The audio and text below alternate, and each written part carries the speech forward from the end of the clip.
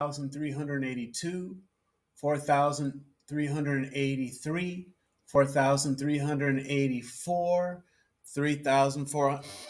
Oh, I'm sorry. I didn't hear you come in. I was just counting the small holes on the ceiling. That's all right. I'll remember where I was.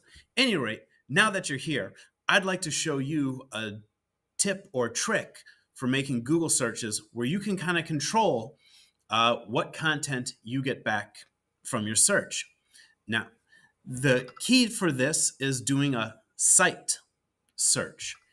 If you add in the phrase site colon .edu, like I did right here, every single Google search term will be coming from an edu site.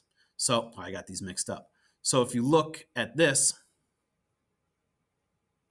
where I did monkfish site edu, because I just want to learn about monkfish from schools.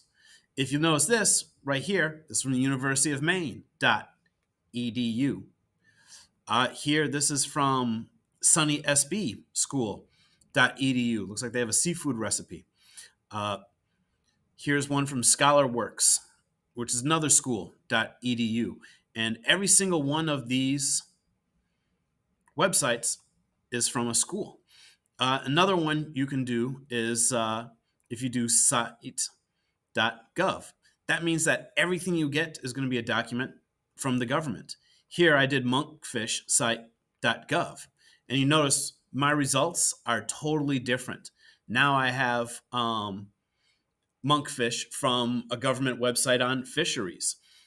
Quite a few, actually. Oh, fishwatch.gov, my favorite government fish watching website.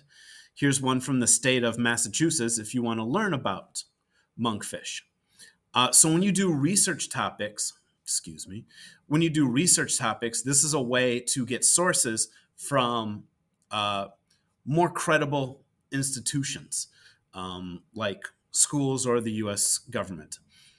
Anywho, just wanted to share how these websites work. And I'll switch these around before I give them to students. Okay, that's all I got. 4,000.